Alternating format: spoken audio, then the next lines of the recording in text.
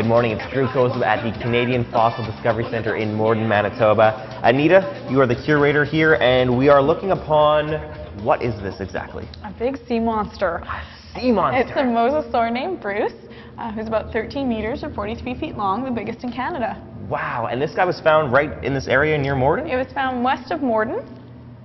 Very cool. This thing is incredible, looking at all the detail and all the pieces that come together. So how long does it take to get this guy out of the ground, dug up, reassembled, and put here on display? Is it pretty fast? No, absolutely not. Fossils take a long, long time.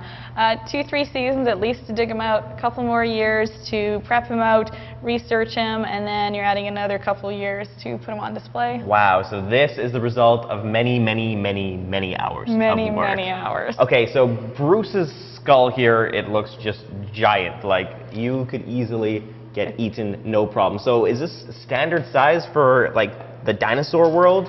Is he big? Is he little?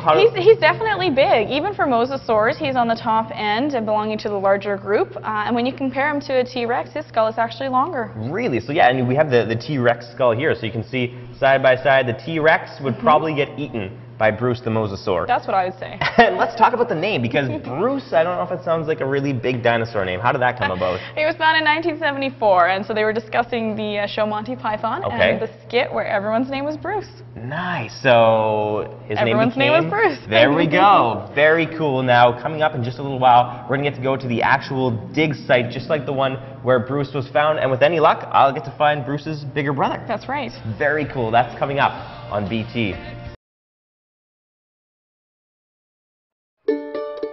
What will